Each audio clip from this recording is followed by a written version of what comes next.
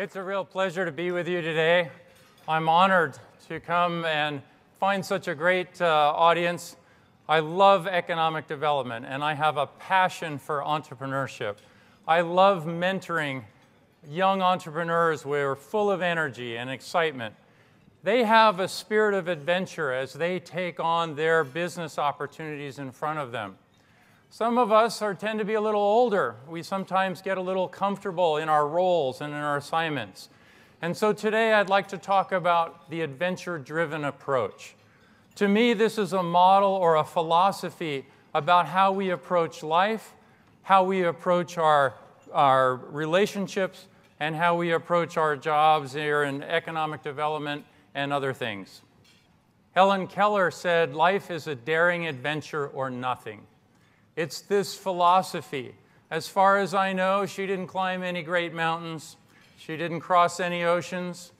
But she had a spirit of stepping outside her comfort zone, of taking risks and solving problems, and then becoming a great advocate and inspiration to a lot of people as they overcame their challenges. The other key to stepping out of our status quo is to create a vision. I first saw Everest in 2005 on a business trip in India. I flew up to Nepal, got a chance to fly around Everest, and it looked so big and so massive. I couldn't even conceptualize how I could possibly begin to climb it. That seed planted in my heart and in my soul, and all of a sudden I started to put myself in that picture. And I started to ask myself, well, what's my Everest? And how can I take a look about where I could go with this grand adventure? Within 5 years, I was on the summit, and I'm going to tell you about that story. But as you think about your Everest, where you want to go in your community or in your business, I'd like you to think about this from Tennessee's perspective, and also locally. 3 stories come to mind. The first one is in the southeast desert of Utah, a little town called Moab. Moab set out to say, how can we be relevant as an economic engine, as a tourist destination, and what do we have as a strategic asset? Well, they have desert, and they have rocks. They have a national park not too far away. They have the Colorado River. But somehow Moab convinced the world that their rocks are better for mountain biking than anybody else's rocks.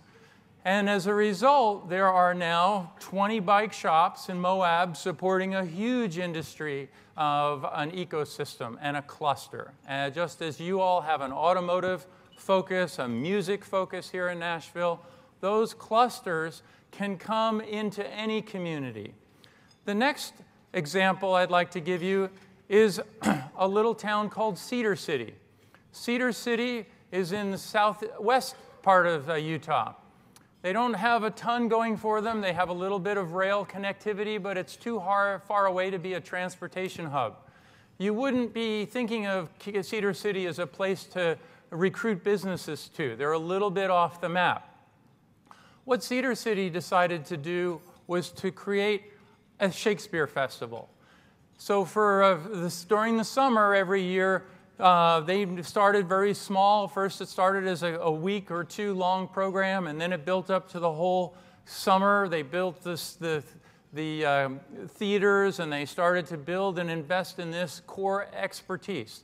This didn't come from state grants. It didn't come from outside influences. It was just Mayor Jerry Sherritt thinking about how could they bring tourist dollars into their area. Now they're the leading Shakespeare festival in the country. They bring in $80 or $100 million every summer, and it's a great boom for the area. The third one is a little town called Ogden, Utah, that saw its prime probably in the 50s with the railroads. Not much has happened in Ogden until just recently, when Mayor Matthew Godfrey, who's only 27 years old, decided he wanted to take some initiative. And he thought about what strategic assets they had. Well, Not too far away was a ski resort. And they thought, you know, we have a lot of young people coming into the mountains, and maybe we could start putting together a little sports center. So a little sports complex downtown. And they'd have a climbing gym and a few other sports-related activities. Well, they got the company Solomon that makes skis to sponsor that. And then they soon started to think about how they could bring other sports equipment-related industries and companies into that little area. And Matthew went all over the place talking to businesses about why Ogden, Utah, was a compelling place to relocate. And he built a number of companies and a huge ecosystem. And now, just the way we think of California Pacific beachwear as a trend, Southern Cal as a trendy spot, winter sports and equipment manufacturers all come to find the latest trends in winter apparel. And that's become a huge asset for Utah as we think about those economic engines. So maybe you're thinking about, how do you get started? When I moved to Utah, I didn't know anything about mountain climbing. I had to learn. I had to think about the opportunities that were in front of me. And so it was great to begin climbing in the mountains and learn how to ice climb and get comfortable in something that was completely outside my comfort zone. I then went on to climb Denali, the highest mountain in the North America. And this was the first full-on mountaineering expedition for me. And I started to see that it wasn't just about being physically ready, as these 6 of us got started, and we had to haul 50-pound sleds up to 14,000 feet. But that as the cold set in, and we realized it was minus 40, and the wind was blowing, and we got stuck in a storm at 17,000 feet for 6 days without being able to go up or come down. And riding that out, everybody but my good friend Steve and I dropped out. We made it to the summit, and I realized that there was real lessons from the guys that didn't make it. They didn't manage the uncertainty and the ambiguity of the situation. They tried to force their way up a particular path to their objective rather than adapting to the situation and finding the weaknesses or the ways to go forward as you work your way up the rock. Just like economic development, we have to find the right path forward. It isn't always one recipe everywhere. We have to think about what works for us. Within 5 months of this photo, Steve had a heart attack and died riding his bicycle at age 46. But it was his idea that I go on and climb the 7 summits. And so I set off to do that. Here I am in a country of Nepal getting ready to climb Everest. It's kind of a wild and crazy place. This is their idea of a milk truck. Entrepreneurs everywhere around the world in very poor countries bootstrap their businesses. They don't get any grants. They don't get outside stimulus money. They just go make it happen through hard work. As you hike into the backcountry in Nepal, you realize 2 things. We think of fertile farmland here in Tennessee. This is their idea of a fertile farm and terraced farming in very poor soil. The other thing you don't see are roads. There's no infrastructure, which is one of the things that makes Nepal very poor. This is their I-40, their Route 40, as their main superhighway. Everything going down that highway goes in on somebody's back, or it goes in on a yak or a mule.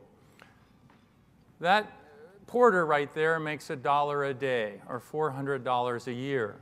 And so the idea of investing in these infrastructure projects becomes super important to up the society's ability to do commerce and to go forward. Here, unfortunately, are 2 girls in the middle of the day when we think kids should be in school, age 10 and 12, who are beginning to carry loads up the mountain as part of their supporting their family. These are bridges. Because there are no roads, it's hard to go from one community to the other to promote commerce. So the United Nations built these bridges to try to promote trade. And as I think about these bridges and what they do, I'm quickly reminded of the whole broadband and the importance of broadband in rural communities and our need to fund this to connect these people together so that they can participate in commerce or interstate or global commerce through the internet. The other thing that we learn quickly as we trek into base camp is that hard is good. This is our family motto. Many people today in society want a comfortable, easy route. And I submit that the hard work and accomplishment and the sense of achievement is a greater joy than the sense of sitting on the couch. This man's probably got maybe 175, 200 pounds on his back. In the upper right, you'll see a great entrepreneur. He's a very wealthy man. He's got 5 yaks to his name. And yet, look at the load he's still carrying. So it never gets easier. Once you're in base camp, the next goal is to get through the obstacles, to overcome all the challenges of climbing Everest. I'm sure many of you have seen the movie Everest. This is the Khumbu Icefall. And this moves up to 15 feet a day. These are huge blocks of ice that you have to work through as you work your way up the mountain. Once you get through some of the blocks of ice, you then have to cross the crevasses. And I've got 6-pound boots on and crampons, the wind's blowing 10 or 20 miles an hour, and I have to get through all of these ladders and look down 200 feet into the crevasse. And if you guys have ever climbed up the aluminum ladders in your garage, you know just getting on your roof gets a little wobbly. Well, here are 5 aluminum ladders lashed together getting across one of the bigger crevasses. And as you can see, you step on your right foot and it twists right. And anyway, that's the game of getting just to Camp 2. From Camp 2, which now you've left the comforts of base camp behind, and you're eating like canned sardines, and you're struggling with the altitude, and you look up and you still see just how far you have to go. And it seems insurmountable. It's like the drive to 55. How are you going to get there? But it's doable. You look up and the next challenge is the Lhotse face. To give you an idea just how big this is, I'm going to zoom in 3 times on that center section. And you can just make out a few little dots of climbers working their way up the Lhotse face. And we go up and down this a number of times trying to acclimatize. And Camp 3 is at 25,000 feet. And there I am working my way up to Camp 3. And you can see in the right side just how steep that becomes. Storms would come in. We had a number of storms. In fact, we got to 25,000 feet thinking we'd go for the summit. 80-mile-an-hour winds came in, wiped the tents out. We had to go all the way back down to the bottom and start over. And the idea of missing a business recruitment or not dealing with disappointment as we go through challenges in economic development become huge. There's Camp 3, looking out over the valley, and still you don't even begin to see Everest until you get to Camp 4 at 26,000 feet. So for 45 days, we were climbing. And the lesson there is to remember to focus on the summit, even if we can't see it every day as we go through our day-to-day jobs. But just like anything, you break it down into pieces, and you break each one of these goals and sub-goals down into rope lengths. And each rope length, which may be as long as this podium, you break down into steps. And slowly you work your way up and get towards the top. Here I am in my oxygen mask. You know, in the movie Everest, everybody had their goggles up, their oxygen mask off to the side, their jackets open. In real life, I got to tell you, your skin would freeze and fall off. So that's why we cover up. If you don't think it's cold on Everest, there's our Nikon camera. But here I am approaching the Hillary Step. And to my right is 10,000-foot drop. Below my feet, which are on these little snow steps, is a 6,000-foot drop. and I'm thinking, how am I going to get up the Hillary step? Fortunately, even in spite of the oxygen regulator and the 3 pairs of gloves and the over mitts, I was able to make it up. The other thing is about teamwork. I had a Sherpa help me know which line of all the lines up there to choose. And as we think about how we need to come together as a team, leveraging the resources around us, every one of my successes have all been about enabling a team to come together, a support system. Here I am approaching the summit. You can see I'm hunched over. I'm hyperventilating, just trying to take a step. That guy in red got to the summit, sat down, couldn't get up. I got to the top. We took the celebratory photo, and then I had to make a political statement. And so I planted a Utah Valley University flag on the summit of Everest because I wanted the students to know that a college education will take them anywhere they want to go in life, and to focus on completing their education. I applaud every one of you in the state of Tennessee for having this Tennessee Promise and for enabling kids to go through an applied technical college, a community college, and to go through 2 years of school, but to all of a sudden extend that pathway for them about their personal vision for what education means for them and how it will change their lives. And to all of you who are mentors in that program, hats off to you. That is incredible, and how you will change their lives. So there's the summit of Everest. You're looking out over Tibet, and you realize, wow, that's a pretty cool view.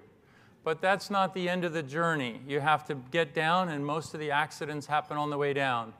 The next thing to remember is that there are more adventures behind you.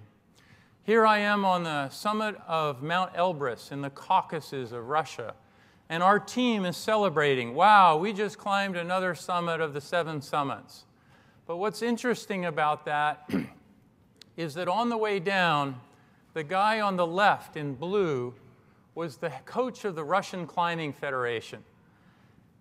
And as he led us, he wasn't roped up like the rest of us. And I watched him just disappear. And he fell 40 feet down into a crevasse and wedged himself in the bottom of the crevasse. And so for the next 3 hours, we worked to pull him out and to figure out how to get him unwedged and to get him up. And we finally got him up. He said, "5th time fall in crevasse." Now, there's something about roping up for safety that maybe didn't get across. But what I want to tell you about today is the lesson of the team. The team that celebrated at the summit and the team that knew how we saved somebody's life and came together to make that happen were 2 entirely different teams. Not everybody was able to participate fully. Some of them got really cold and hunkered down. But when you realize that you came through a trial together, that you worked and put it all out there to make something come together, those are the teams that form for life, where that trust and that dynamic of what we want out of Team Tennessee can really come together. Another thing I learned climbing in Indonesia, this is in West Papua, Kartin's Pyramid, is that you have to manage risk. You have to look at these situations as challenges in and of themselves. This is a Tyrolean traverse to get over to the mountain ridgeline where we have to ascend up towards the summit. Here I am, I'm a little nervous as I'm looking down hundreds and hundreds of feet, and yet I knew I had to get across. As we think about dealing with political dynamics, people often get risk adverse. They're not anxious to take anything where they could, or do anything initiative-wise where they could get a black eye, or where they have to lead without some of the consensus giving them the security that the whole group is with them, behind them. As leaders in economic development, I hope each of you will blaze a trail and take those risks Move out in front of your peers and then build the coalition behind you. But if you have that vision and knowing where to go and then engage them in the process, you will find much more advancement in your particular part of the state. Another thing you have to do is learn how to creatively solve problems. Here we are in Antarctica. Winds blow off the Antarctic plateau, come in pretty strong. And so we had to build these wind walls. But why not do it in a way that was a little fun and creative? Having the creativity to the problem solving is a great way to engage people and to not make them feel like they have to work and it's all just an endless series of problems. Also, we need to enjoy the moments. Here I am on the peak in Antarctica, enjoying my 7th summit and just taking a special moment about what and how I got there and how important and what a priceless memory that is to me. I hope as we enable others economically that we think about the joy of that experience and how we are changing lives and making opportunities for them that they may not have had otherwise. While I was down there, I also cross-country skied to the South Pole, and I'm the 3rd guy here in yellow. And to give you an idea what the headwinds were like, I'll play a quick clip here.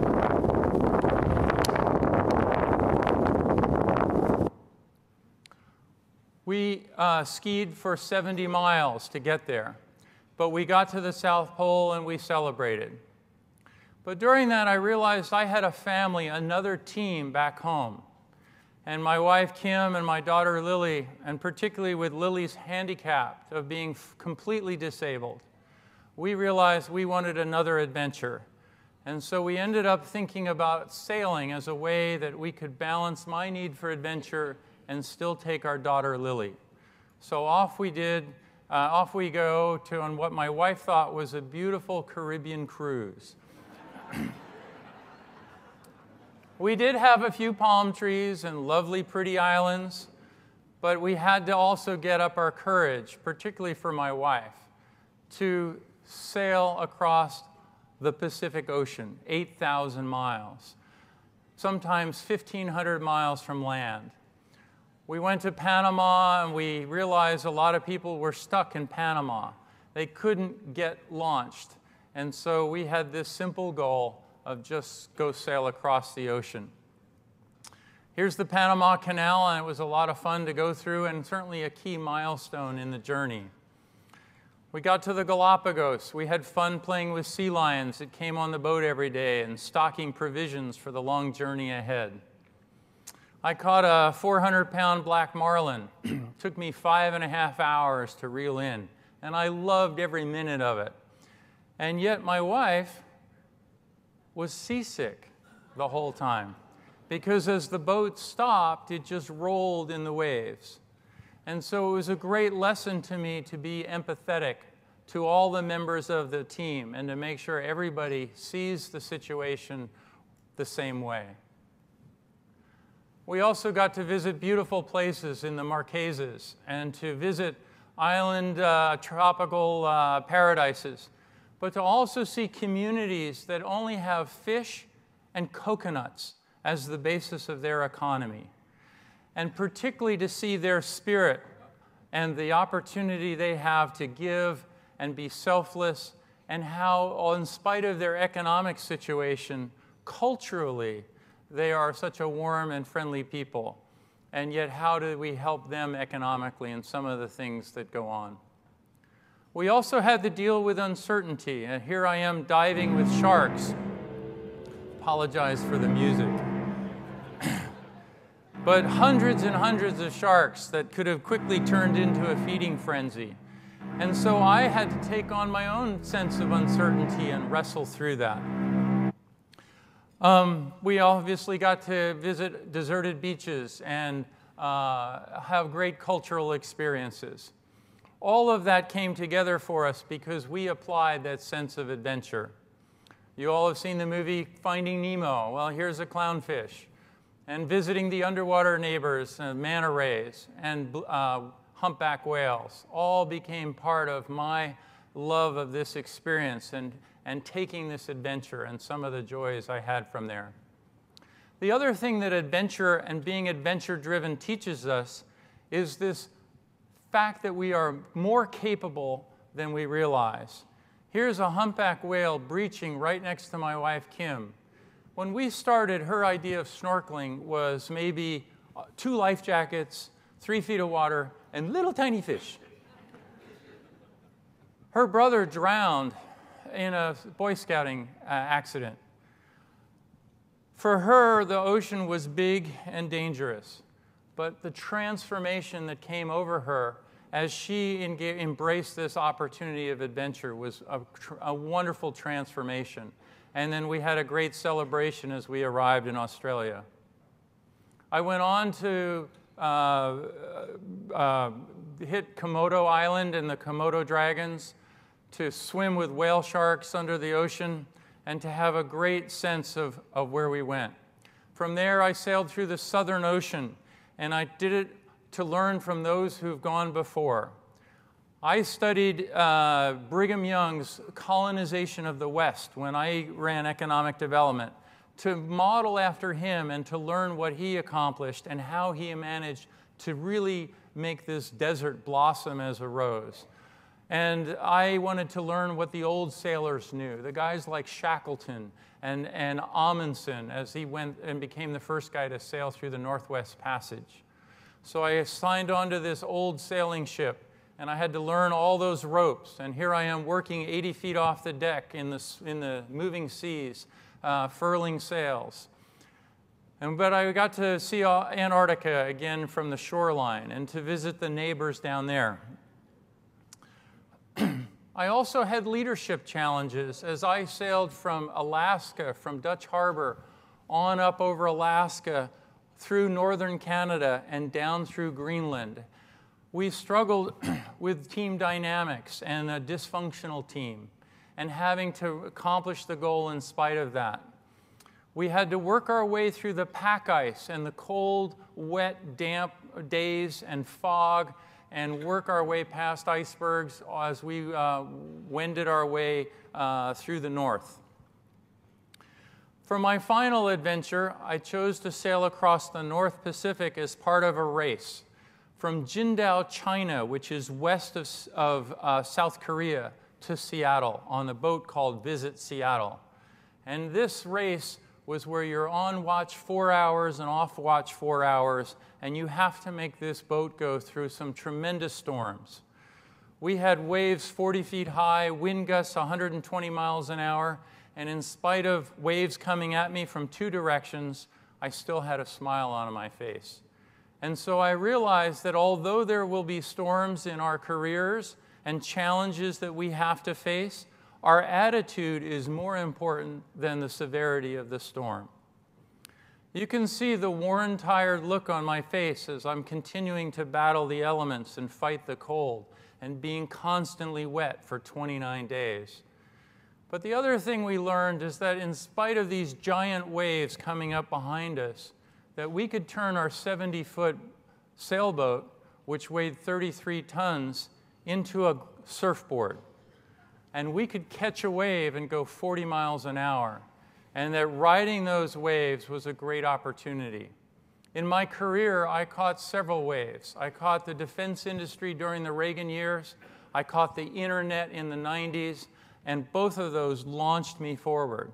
We need to look out into the economic opportunities and to think about what are the waves we want to catch, both locally and as a state. What are those core focus areas we want to focus on? We can't do everything, so that means we have to pick and choose winners and core technologies or core areas for us to focus on in order to be successful. Here's a video of what it's like as a team and how our team had to come together on the sailboat.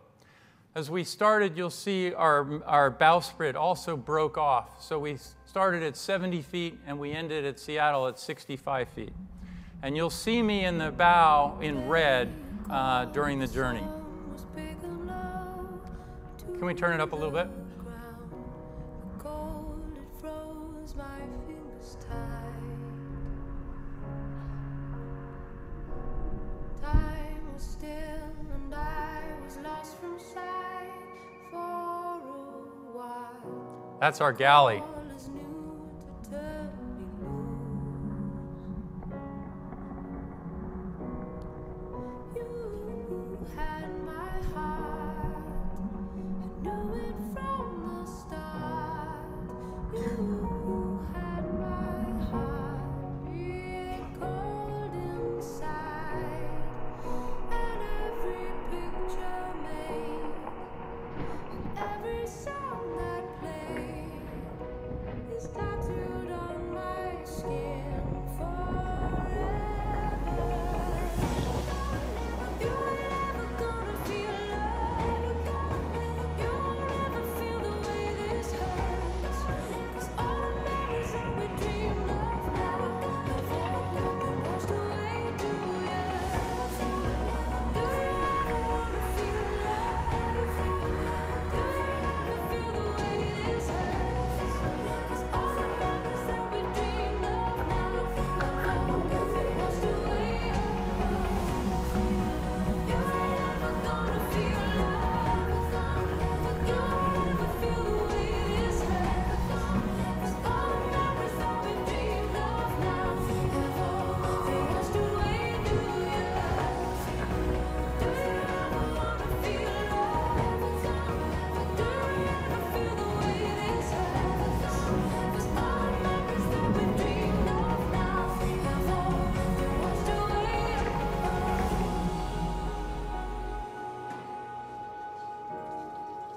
You ain't ever gonna feel love.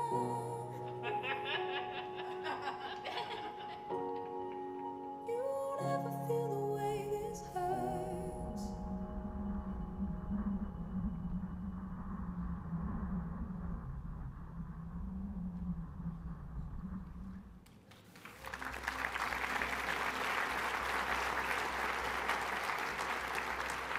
Next time you're in a economic development team meeting, think about how teams come together, and you're still warm and cozy even if it's a long meeting.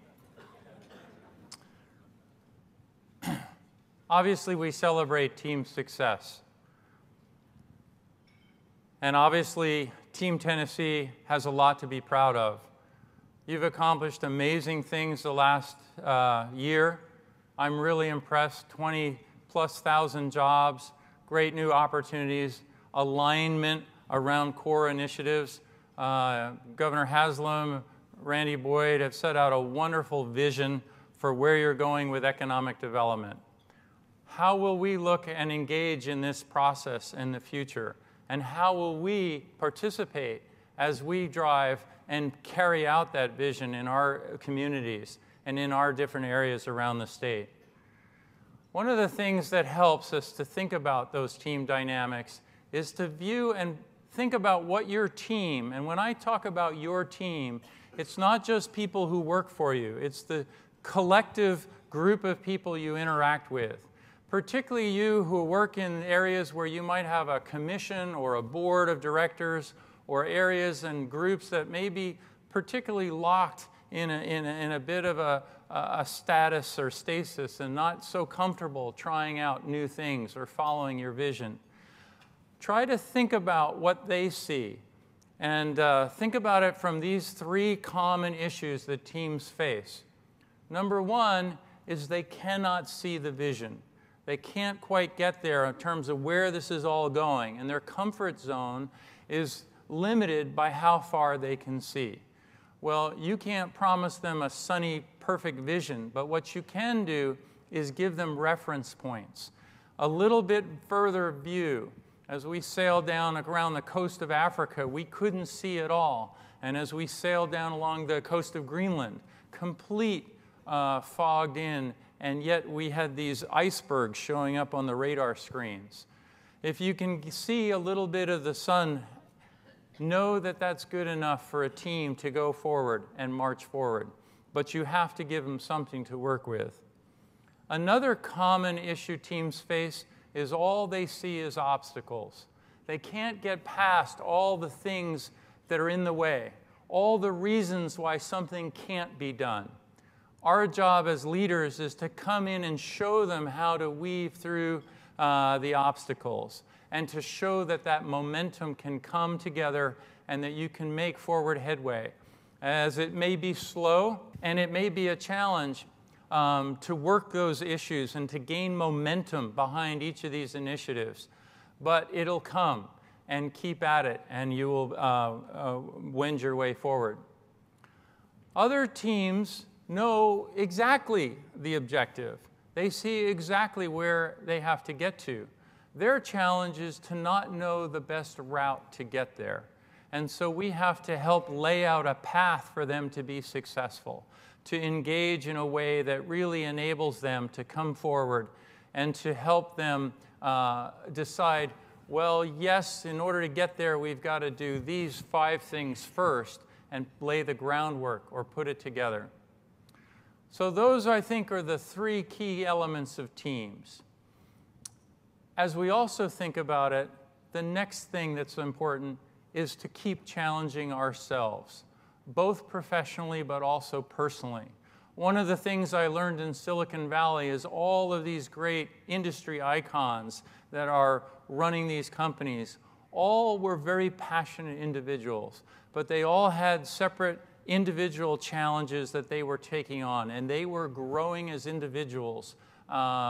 Larry Ellison at Oracle personally put $400 million into winning the America's Cup. Obviously, Elon Musk is doing a lot with space and pushing forward. Jeff Bezos, all of these guys are driving forward and continue to challenge themselves. I challenge each of you to create that vision, to think about where your community can go, to put together the game plan, to think about how you could get there, to engage all the resources needed to come together as an aligned team, and to work through the team dynamics of bringing these coalitions together. One of the things about economic development we tried to do in Utah is let everybody play in the sandbox. But we had to have ways that supported each other and referral systems and engaging everybody around the common vision of where we wanted to go. And then finally, never stop and believe that you can accomplish a whole lot more than you ever thought possible. And so with that, I'd like to thank you and say, go Team Tennessee.